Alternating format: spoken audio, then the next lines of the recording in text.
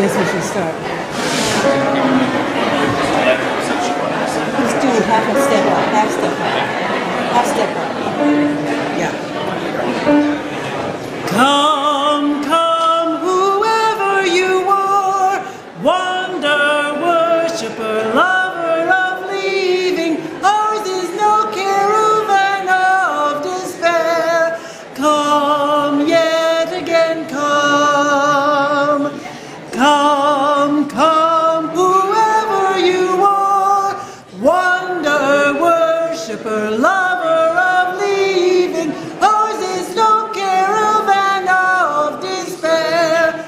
Come yet again, come. Come, come, whoever you are, wonder, worshiper, lover of leaving. Ours is no caravan of despair. Come yet again, come.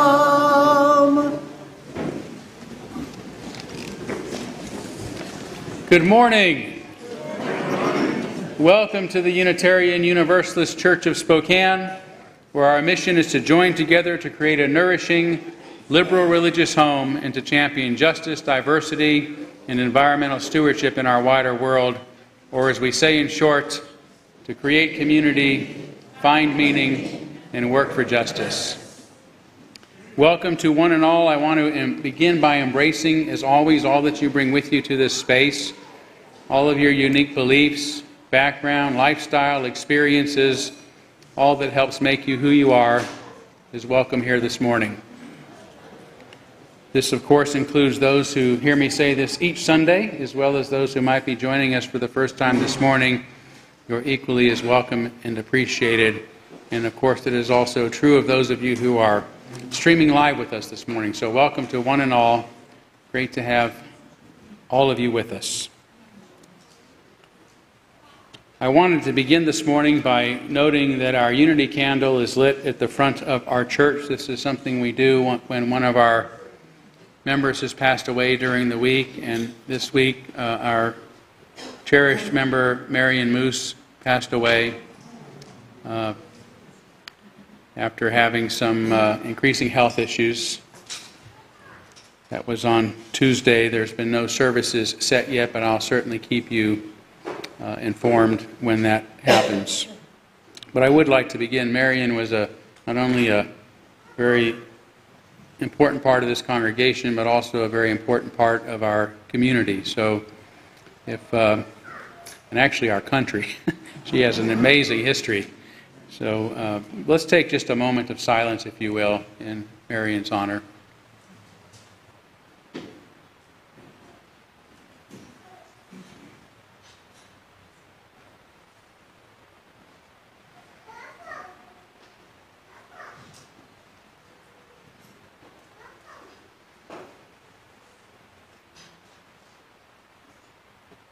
Thank you. And again, I will keep you apprised of any service plans as they develop. I did also want to remind you that next Sunday after our second service, we will be having our annual meeting in which we will hopefully pass our budget for the coming year, as well as elect some new officers to our board and make some potential bylaw changes. So we'd love to have a quorum here so that we can make that happen. So I would ask everyone who is a voting member of the congregation to please be here for that. And then finally, our book sale is still going on. We're going to take a little hiatus from that for the summer. So one last chance to rummage through the books today, and those that we don't sell, we're going to donate to the prison system so that folks there can have something additional to read. And before we greet one another, I'm going to ask my friend Isabel Call to come forward to help you learn just a little bit more about some of the technology that we offer here for you to use, for your convenience, hopefully, at the UU Church of Spokane, for what she has aptly named her Tech Tidbit.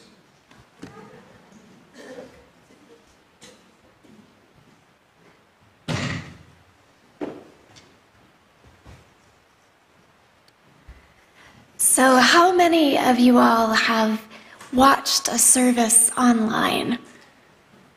That is pretty good. Everybody look around at those hands. These are people you can ask for advice for how to do it. So this is our webpage. You get to it, it's uuspokane.org. And on the front page, there's a place that says Watch Services down there on the right. And you can also get to it on the menu along the top, Watch Services. So when you click the Watch Services button, you get to here, and this is actually a slide from a few days ago. If we were doing this live, you would see us streaming us, streaming us, streaming us, streaming us. But I didn't want to go there. But so this is what you'll see, and if you log in on a Sunday morning, you can just watch live. If you'd like to see a previous service, that's possible too. You can click on the right there. You can also go back to the web page, and there's a past services archive link. So if you click, or service archive, when you click that, you get here to this menu, and you can click the past worship services.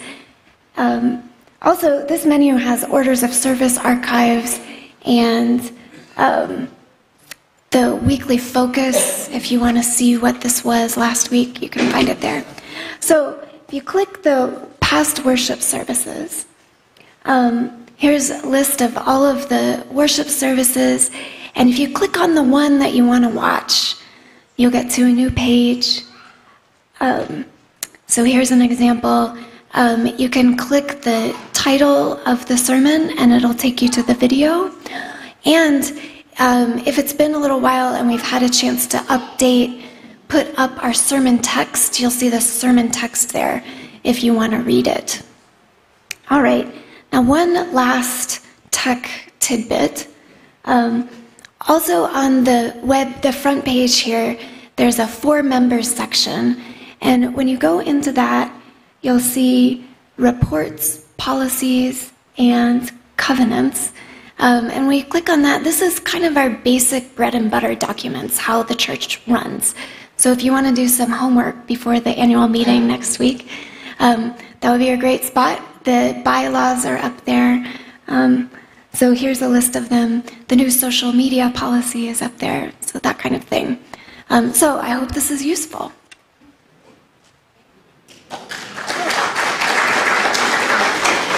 Thank you. And please now take a moment to greet the people around you, especially somebody you don't know well.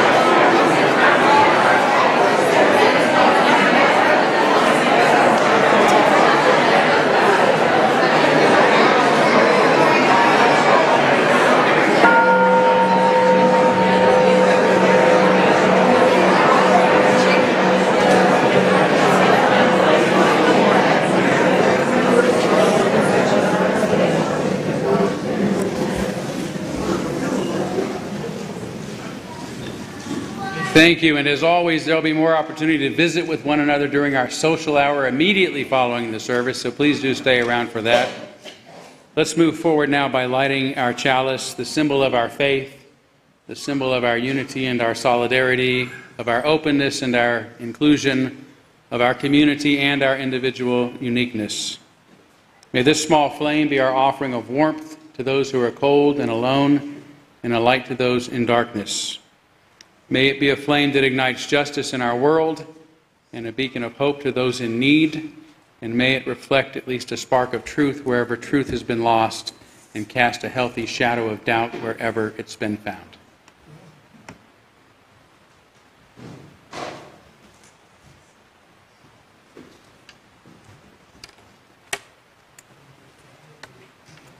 For 4 years, pediatrician Dr. Bill Green and I offered a course to first-year medical students called Take 2 Poems and Call Me in the Morning. This was a class in medical humanities and reflective writing. We used short stories and poetry to generate thoughtful and creative responses in the students.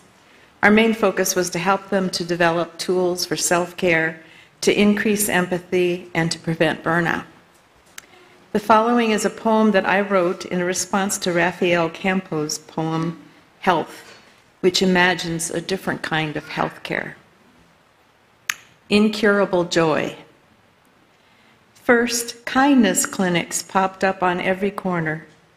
Inside each one, kindness spread like a virus, infecting all within smiling radius.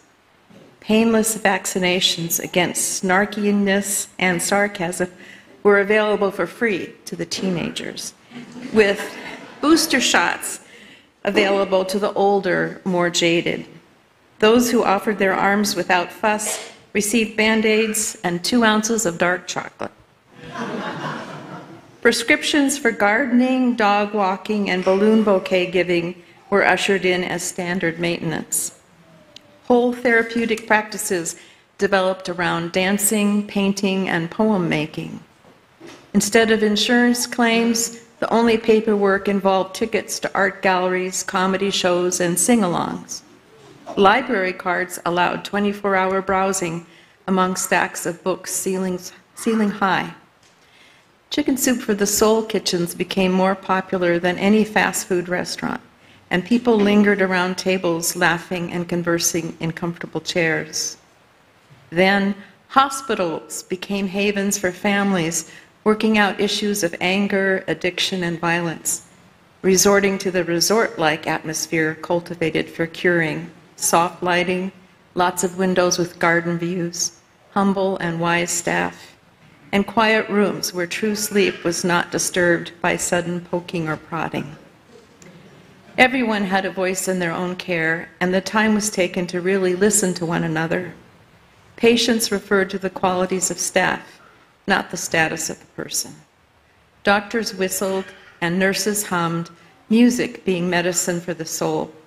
Joyfulness was infectious, and the condition terminal.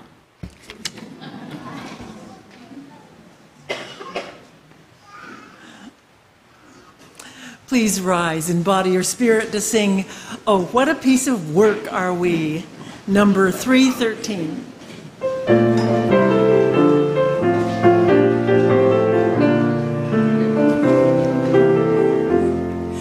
Oh, what a piece of work are we, how marvelously wrought, the quick contrivance of the hand, the wonder of our thought, the wonder of our thought.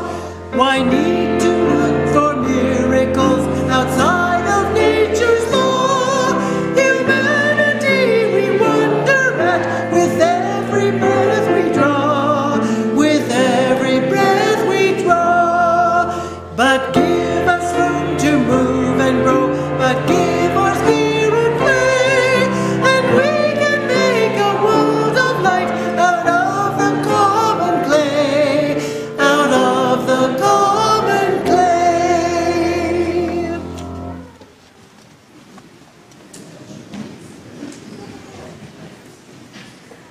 I'm back for a not tech tidbit.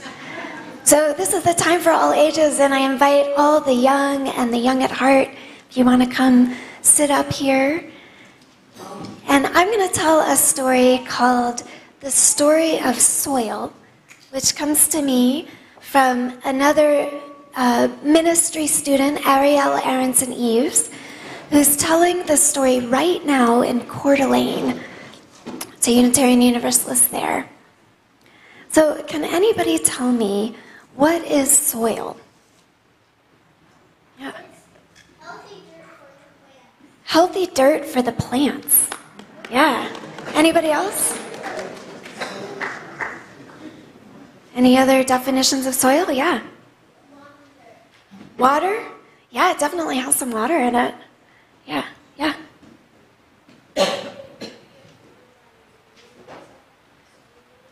Okay, it can be a verb. You can ruin something by soiling it. Yeah. Moisturized dirt. Yeah. Good. These are great definitions. Thank you. So the dictionary defines soil as the upper layer of earth in which plants grow, or a black or dark brown material, typically consisting of a mixture of organic remains, clay, and rock particles. But I like to think of soil as a community. There are three main mineral components of soil: clay, sand, and silt. And silt, I had to look this one up. It's basically like a mix between clay and sand. In addition, there is ideally a little bit of organic matter. Do you have something to say? So, at my school in class, I do a flowers and a sensory water. Okay, so you do a flower thing where you're the stem and the flower and you've got the roots connecting down into the soil. Yeah, thank you. Water, yeah. Cool.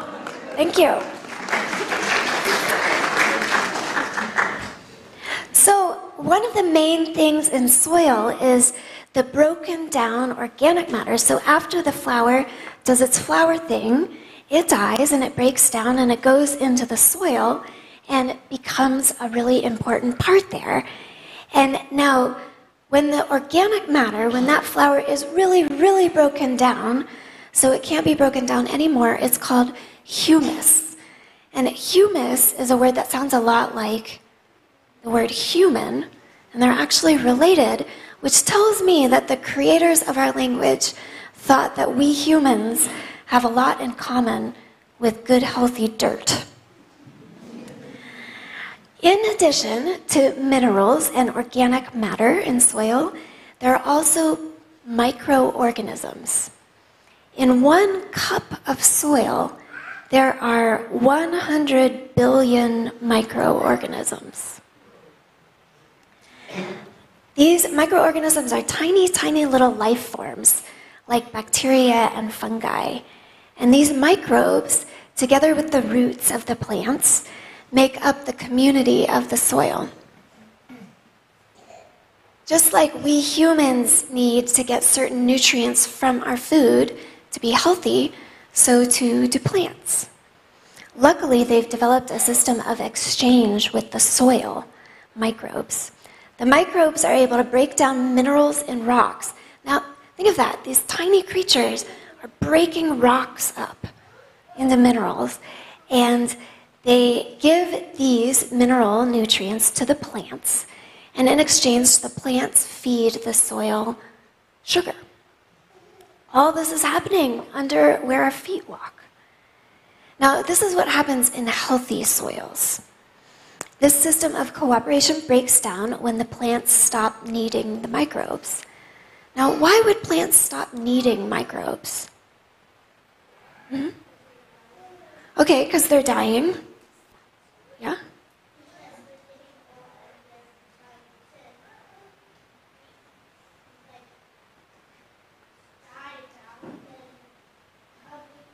Soil. okay, so they're at the end of their life cycle and they're dying down and they don't need new food. Another reason is that they could be getting chemical fertilizer instead of microbes from the soil. So if we apply a lot of chemical fertilizers, the plants can get addicted to that quick fix. And they are freed from the slow process of relationship building, of having to share with the soil. If the plants are annuals, then they'll be gone next year, and the community system will have broken down. So the next year's crop will have to have fertilizer in order to do well, because the relationship between the plants and the soil has suffered. It will take years to restore. But this kind of degradation is preventable, and restoration is possible. So we can bring back the health of our soil with a lot of care and learning to see crops not simply as things we take out of the land, but as part of a valuable community. And all that starts with the soil, learning to see soil as more than just dirt, but healthy dirt. You might even call it sacred. So that's the end of the story, and how about all you kids gather around, and I'm going to light this candle with Rabbit. Come on up.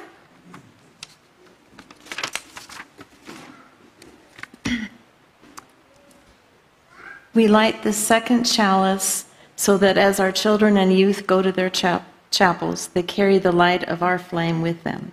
May it illuminate, inspire, and warm you as it does us.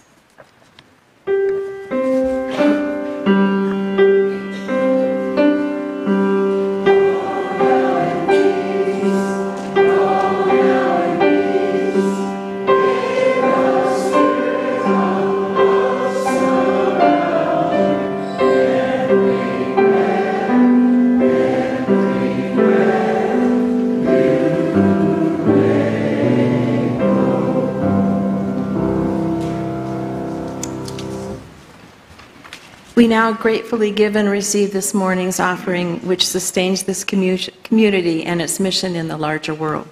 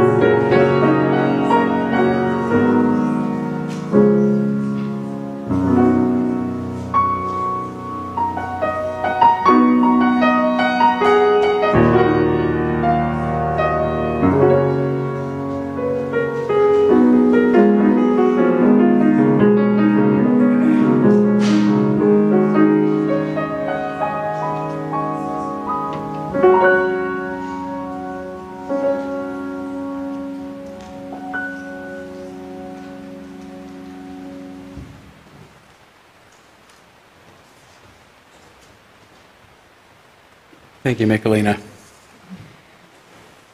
We'll now kindle our candles of care for those who are most on our hearts and minds this morning, and begin with a candle for Jim Meredith, the son-in-law of Bernie and Al Toutant, who is recovering from a stroke. We do want to light a candle of congratulations to our church member Claire Matlin and her husband Daryl, and now big brother Lincoln, on the birth of Gardner Lawrence Matlin, who was born on the 23rd. So congrats to them, and welcome to Gardner. And then congrats also to Bree Gardner, who is having a bridge ceremony in Bellingham today. Let's take a moment of silence on behalf of others that you might be thinking of, and as always, you'd be welcome to name them aloud at this time, if you'd like.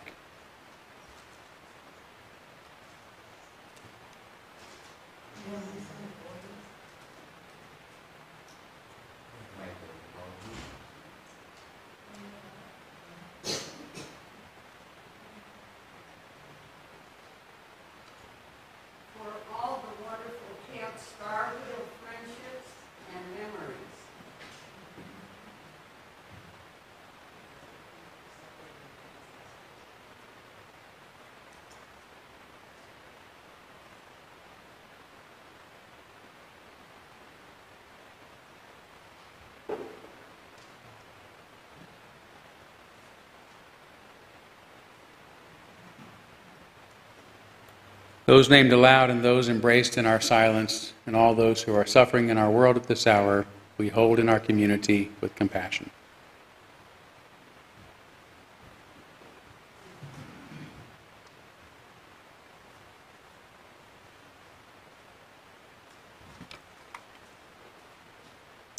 I invite you now to settle in and find a receptive posture for our time of meditation. Please take some deep breaths and let the words followed by silence bring you into the spaciousness of contemplation. There is the old saying, an apple a day keeps the doctor away. Picture an apple before you. If you cut it open at its equator, around its middle, and open it up, you will find a 5-pointed star in each half. I think of this as a reminder that we are all made of star stuff.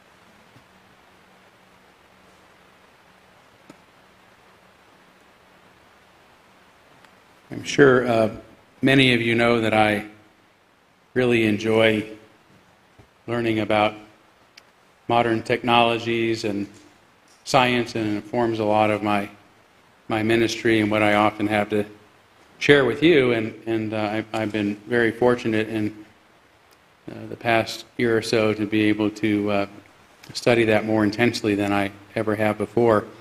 But my interest in it really started way back early in my theological training, when I came upon mystics who recognized that humanity and all of life really seems to be moving towards a convergence of unity, that rather than calling it the singularity, as scientist Ray Kurzweil does, Pierre Teilhard de Chardin called it the omega point. And this is a series of writings that he did in the 1930s and 40s, before there were any home computers or even the thought of having much of the technology we have today. But quite a remarkable visionary And this is a collection on the future of our species. This is just a couple paragraphs. As I have also shown, two attitudes are possible in this situation, two forms of existentialism. We can reject and resist the tide, seeking by every means to slow it down and even to escape individually at the risk of perishing in stoical isolation from what looks like a rush into the abyss. Or we can yield to it and actively contribute to what we accept as a liberating and life-giving movement. It remains for me to demonstrate the urgency of the problem. That is to say, to fulfill my purpose by showing that we have truly reached the parting of the ways, the point where the waters divide, and also to show that in this momentous hour we cannot continue physically to exist, to act without deciding here and now which of the two attitudes we shall adopt, that of defiance or that of faith in the unification of humankind.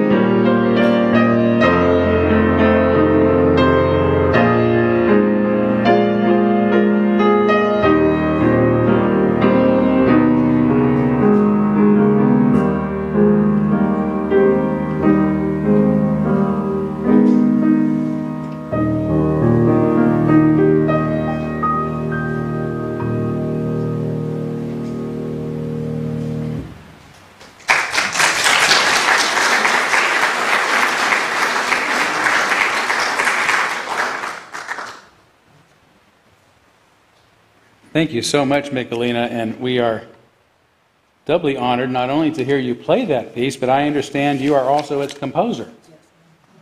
Wow, beautiful. Thank you. Wow.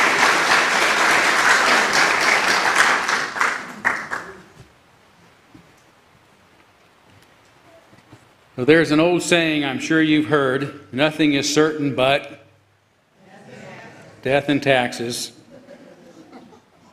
Although there is an entire political party out there that doesn't seem to believe in the latter.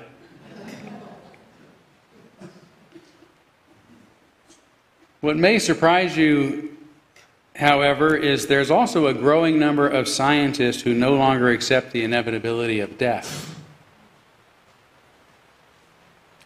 This may sound strange, given that nobody has ever lived much past 100 years, and most not that long. So how can anyone seriously think that death is not inevitable? Our anthropocentric view of life can partly be to blame for such certainty. All humans ever to have lived have died, which is a pretty sound reason to conclude all humans are mortal, an inference that famously led Aristotle to explain the death of Socrates. Now, you don't find that funny, but I do, because I'm a philosopher, and I just think it's hysterical. But I knew it was going to fall flat on its face with you, but I had to put it in there. I won't explain it, though. I was hoping Shane... Is Shane here today?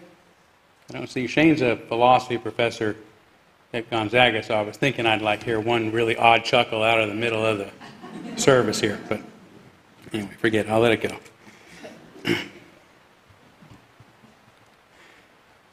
So we all obviously logically can conclude that everybody's going to die, or every human being. But is it true that all living beings must die? That death is also inevitable for all of life? Well, we know that there are species of flatworm, jellyfish, lobsters, turtles, and other creatures that are not biologically mortal, meaning that they don't die of old age. According to a 2006 New York Times Science article, for example, Christopher Raxworthy, a herpetologist with the American Museum of Natural History, says that the lungs, livers, and kidneys of a centenarian turtle are virtually indistinguishable from those of its teenage counterpart. He goes on to say turtles don't really die of old age, and if turtles didn't get eaten, crushed by an automobile, or fall prey to disease, they might just live indefinitely. Likewise, there are trees on earth that have been around for thousands of years, like some of the Great Basin bristlecone pines that first sunk their roots into the Nevada soil nearly 5,000 years ago. As astonishing as it may sound, it is also true that when life began on earth in its exclusively cellular form, it was immortal and remained so for more than 1 billion years. Many single-celled organisms may die as the result of accidental starvation. In fact, the vast majority do, writes cellular biologist William Clark, but there is nothing programmed into them that says they must die. Death did not appear simultaneously with life. This is one of the most important and profound statements in all of biology, and at the very least, it deserves repetition. Death is not inextricably intertwined with the definition of life. In his 1996 book on the origins of death, Clark reminds us that cells reproduce by dividing, and that neither is and both are the original, and they don't leave a corpse behind in that process. Death came later with the advent of more complex, multicellular creatures, at which time some cells became senescent, meaning their ability to replicate normally began deteriorating over time. Today, humans, like most but not all multicellular creatures on Earth, are biologically mortal because our cells are senescent. As we age, they stop working like they're supposed to, leading to numerous age-related health issues, at least one of which will eventually kill us. There are, of course, other reasons animals die. Death by predation, by injury, by inhospitable environments, by disease, all of which can also kill the few immortal creatures that are still around. But even if none of these things kill us, humans will eventually die because of senescence, which is also called biological death.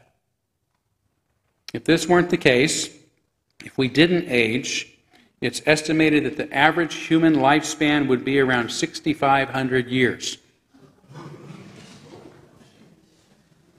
As Byron Reese writes in his book, The Fourth Age, that's how long it would take for some freak accident to befall you, such as a grand piano falling out of a window and landing on you.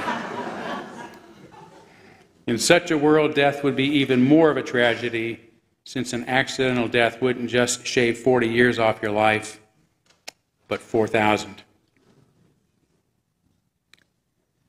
Today, the average human life is a measly 79 years compared to that. But it's up from 47 years at the start of the 20th century. This increase is due largely to improvements in sanitation and medicine. But it's a fact that nothing has changed biologically in the last century. Biotech expert Jim Mellon says, if you take someone out of 1900 and put them in today's environment, they'll live just as long as you do. But in his 2016 book, Juvenescence, the opposite of senescence, Mellon argues that human longevity is in the process of taking a major step forward, a major leap forward. In a nutshell, he says, we believe that it is possible to extend average human life expectancy significantly just by using today's technology to within a decade or so of today's current hard ceiling of about 115 years. That's the oldest we expect anyone to live today. If he's right, that means adding another 35 to 45 years to the average human lifespan within the next 10 years. Nothing's changed to our fundamental biology, Mellon continues, but today we're on the cusp of a major change. The biological engineering of humans, the rearrangement of our atoms and molecules to effect longer lives is with us. There are human trials going on at the moment. This is not science fiction.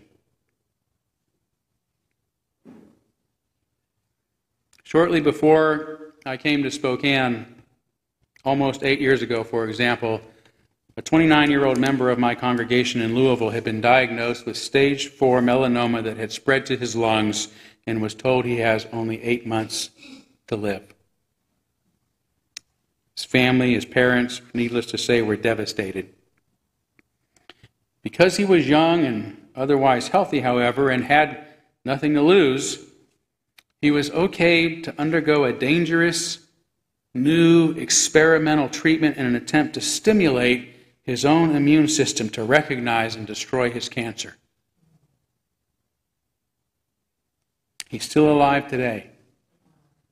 Has since married, has a child, and deeply appreciates every day of life he has.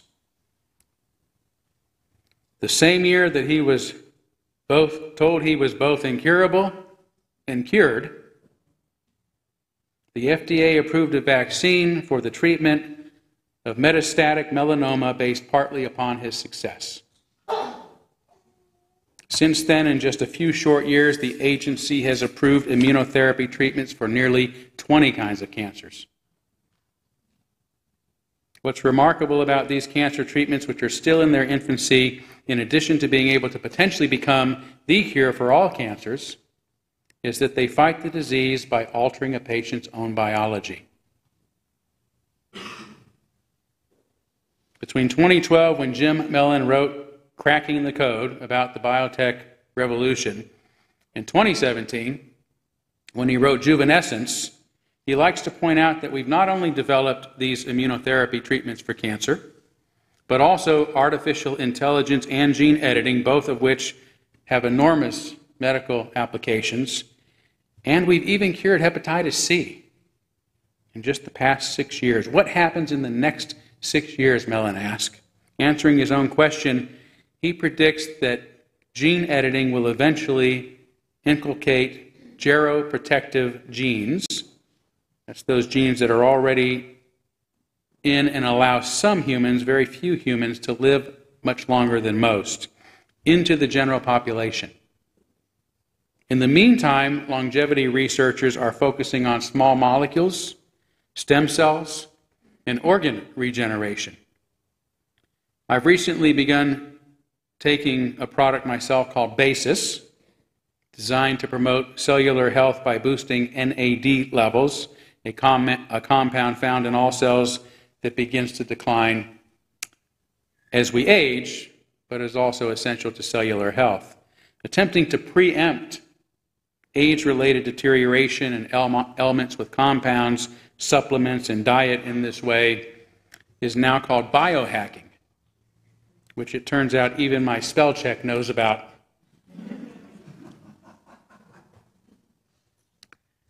Joan Manick, the founder of a company called Restore Bio, points out that aging is a biological program that can differ radically in species that are otherwise very similar. The steamer clam lives about 28 years, for example, compared to a very similar clam, the ocean quahog, that lives up to 220 years. A painted turtle has an 11-year lifespan compared to a Galapagos land turtle that has a span of 193 years. And the common mouse lives about 3 years compared to its cousin, the naked mole rat, that has a 28-year lifespan. Lifespan, it would seem, is rather arbitrary. What makes the difference, Manick says, has to do with TORC1 production, a protein complex that's active while eating and inactive while fasting when we're young. But when we grow older, TORC1 remains active all the time and is associated with the development of age-related health problems. It's not as present in those species, however, that tend to live longer. Inhibiting it, according to Restore Bio, has been observed to prolong lifespan, enhance immune function, ameliorate heart failure, enhance memory and mobility, decrease body fat, and delay the onset of aging-related diseases in multiple animal studies.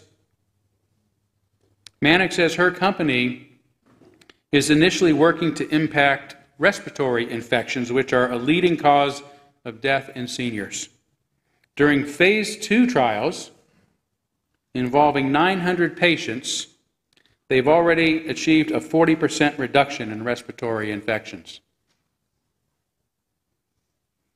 Samumed is another company specializing in regenerative medicine by creating treatments that make use of what is called the Wnt pathway, WNT, a protein that signals the regenerative properties of cells in all creatures.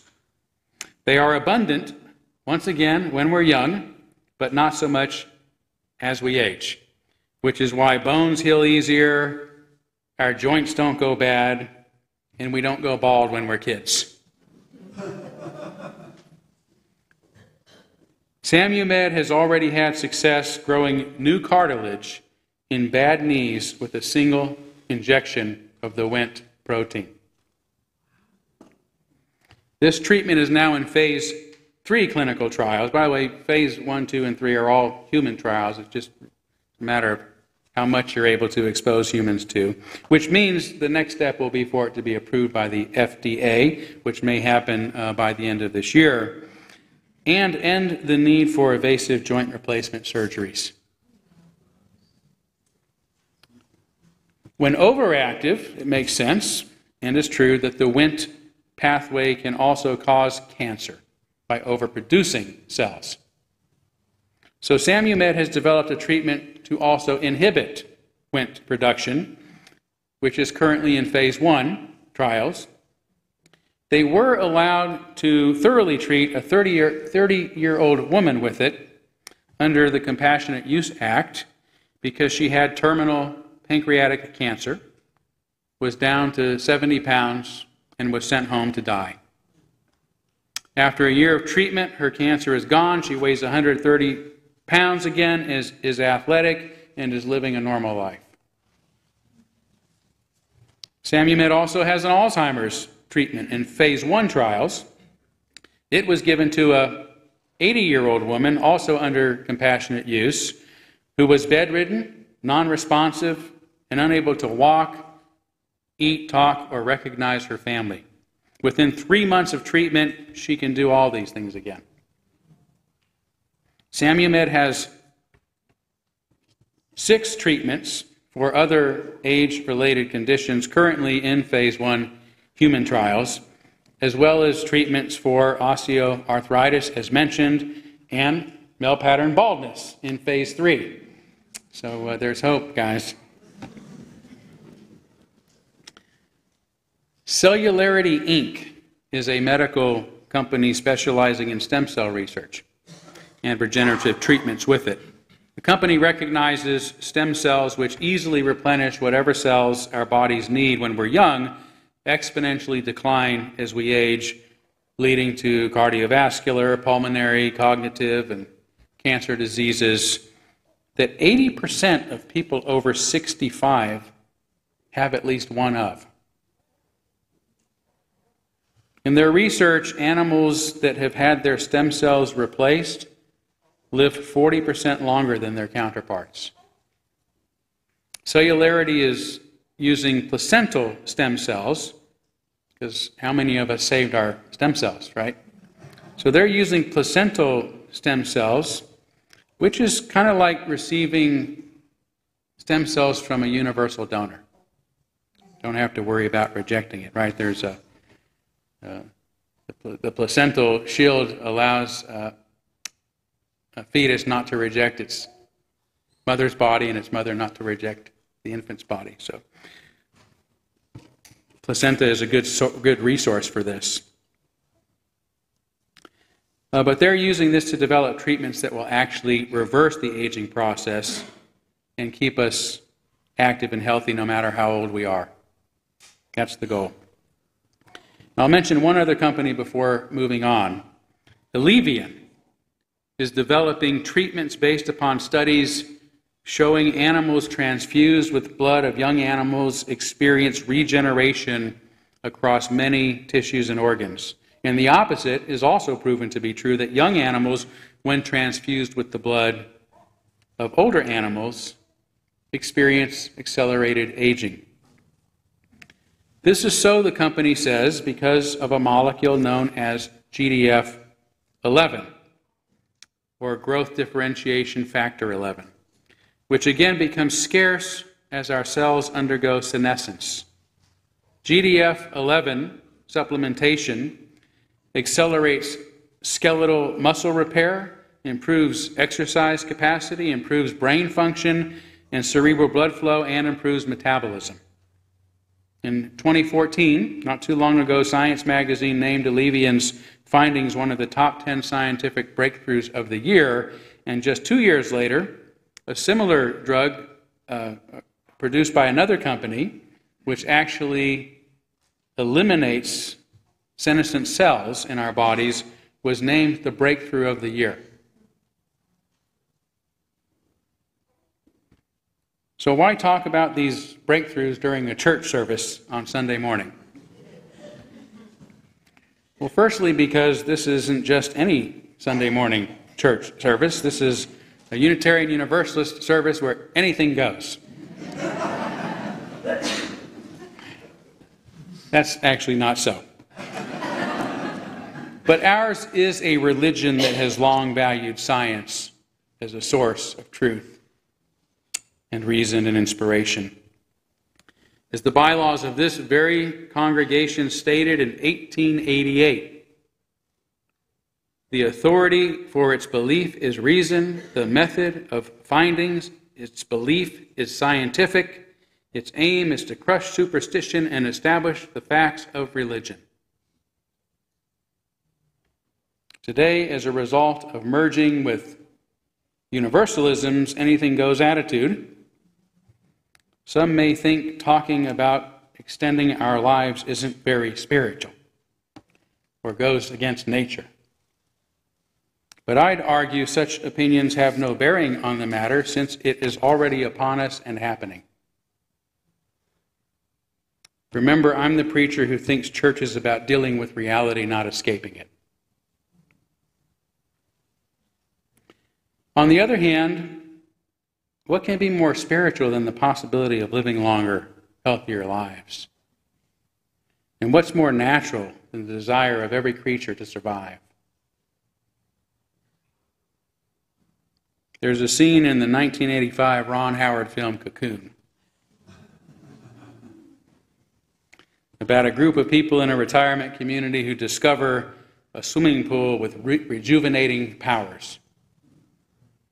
Toward the end of the film, one of the aliens responsible for the technology invites some of them to leave Earth with him and go where they won't ever have to worry about dying or aging again. You would be students, of course, the alien says, but you'd also be teachers. And the new civilizations you would be traveling to would be unlike anything you've ever seen before.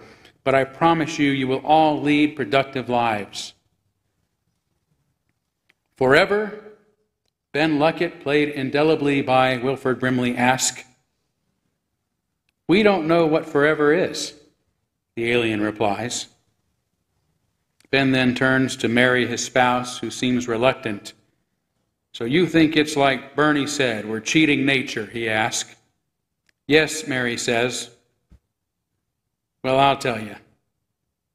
With the way nature's been cheating us, I don't mind cheating her a little.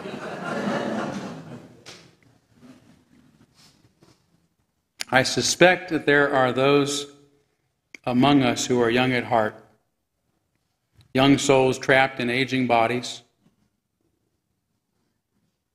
who can relate. And given the opportunity to feel better and be as active as they like, would also say yes to what currently sounds like alien technology. But however one might respond, it's a question we all must begin thinking about, because these advances in science and medicine, again, are already upon us, and with them, many ethical and social ramifications. Currently, the fastest growing demographic anywhere on Earth is 65-year-olds. 80% of whom, again, have at least one age-related illness. And with the global population decline, if you haven't heard about that, the global human population is declining, causing most countries to be below the necessary replacement birth rates. There are going to be fewer young people to help replenish the financial and employment base needed to care for a society that is dominated by elders. One solution is to dismiss anti-aging technologies as unnatural and selfish and condemn everyone to die around a normal age, which was around 30 years until the 18th century, 47 in 1900, and almost 80 today. How would we feel today if 100 years ago our society had said, sorry, sanitation, antibiotics, vaccinations just aren't natural. You'll just have to die before you're 50. It seems a better, more humane, and far more likely solution to reverse the impacts of aging, eliminating rising elder care costs in the process. According to a 60 Minutes story about a decade ago now, Medicare annually pays more to doctors and hospitals in the last 2 months of a patient's lives than the entire budget for the Department of Homeland Security and the Department of Education combined. More than $125 billion Medicare dollars, about a quarter of its annual budget, goes to 5% of its recipients during the last year of their life. Imagine what we could do with that money if it weren't being spent on age-related illnesses. And wonder what we'll do if such a program runs out of money because it's overwhelmed by the number of people who need it and no longer has enough young people working to help replenish it. If we can cure these illnesses or prevent them from ever happening to begin with, we should. Because as Wilford Brimley also said, it's the right thing to do. Living longer and healthier also requires us to think more deeply about our moral obligations to younger people. How do we continue to live long, healthy, productive lives without robbing them of the opportunities to do the same? If older folks aren't retiring, where will they find jobs? And if we're still healthy enough to work but don't, what will we do with our time? What will society look like when people are active for more than a century? And probably much longer as technologies continue to exponentially improve. More importantly, what do we want it to look like? What do we want our future to look like? If we're planning to re-engineer our biology, let's simultaneously plan to re-engineer our society so that they work together. Let's not just wait and see what happens. The times we're living in are as exciting as they are uncertain, filled with as many problems as they are possibilities, and as much reason for dread as there is for hope. That the future remains uncertain is a truth that probably never will change. But humanity is also on the cusp of a transformation once imagined only in science fiction.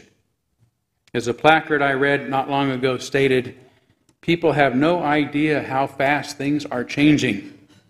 Spread the gospel. Increasingly, I feel that it is my job as a minister to help us all adjust to living in a world of exponential change. Things are changing so fast, we can't keep up with them. It's hard to adapt. There's no wonder anxiety is the fastest growing disorder among young people. But if we can relax a little as we slip down the rabbit hole, who knows what wonders we might experience? Who knows what beauty might break free from the cocoon that has encrusted our species for too long? As far as we know, life is one of the rarest occurrences in the universe, and on a cosmic scale, one that is all too brief. I hope more of us, eventually all of us, can enjoy this rare gift to its fullest for as long as possible. Thank you.